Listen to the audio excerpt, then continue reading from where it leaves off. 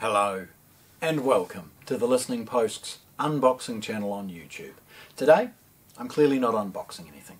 Today I'm simply drilling down into the core reason of me establishing this unboxing channel, and it was to share some of the things that I was really passionate about.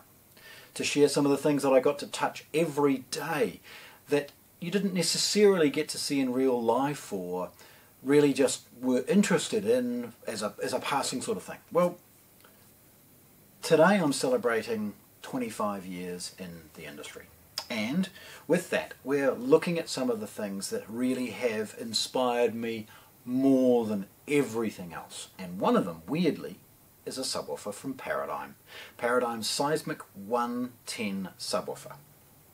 Now this thing is an absolute brute. It's a mongrel of a subwoofer. It's this tiny little thing that in many respects you're like, oh, it's cute. What does it do? This thing rattles your neighbour's teeth from your place. That's how big it sounds. It uses 850 watt power amplifier that peaks at over 1700 watts. Its frequency response is down to about 18 Hertz, and this is all from a little 10-inch driver.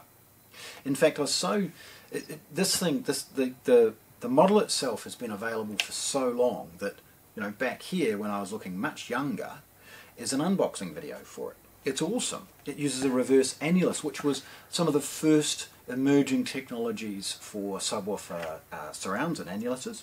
It used a polymer drive unit for the woofer, big feet to try and stop it from rattling and vibrating the surface that it's on. I mean, the damn thing is really heavy, okay? It's not very deep. I mean, it's hugely well built, huge amplification on board. What made some of this work so well, and things that have been tweaked now that we see the design principles, at least anyway, in some of Paradigm's most expensive floor-standing speakers, is a dual voice coil approach. You see, when you've got something moving air, I mean really moving air a lot, like look at that excursion, it's got to be more than plus or minus an inch, it's a huge amount of air. When you've got it moving that amount, the voice coil, you've got a magnet, you've got the voice coil that produces the movement, electrical energy converted into movement.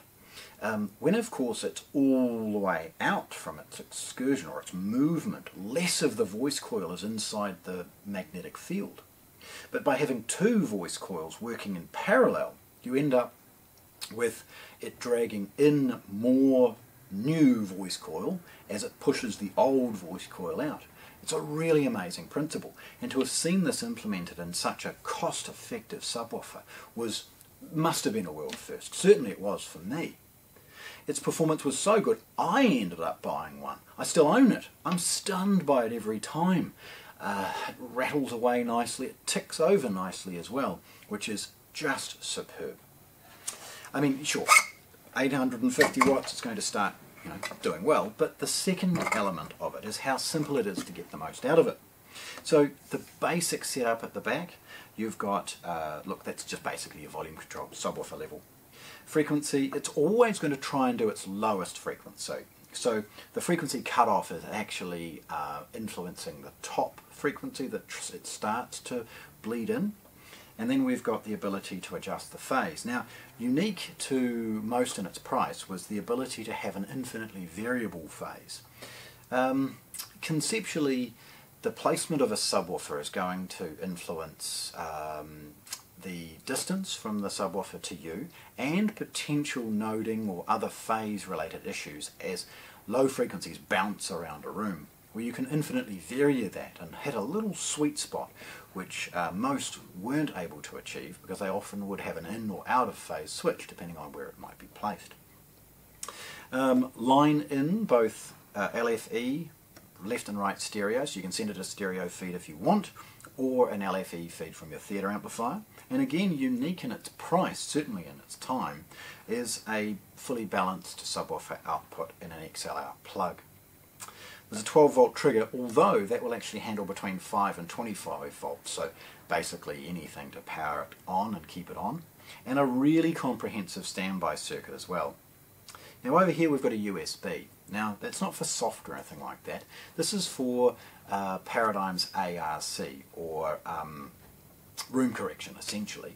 Weirdly, you used to borrow a PBK kit, which was a perfect bass kit, to help with its setup. It's a microphone and a stand and a couple of USB cables, and you plug it all into the laptop, and you download the relevant software. Versions were really important, by the way.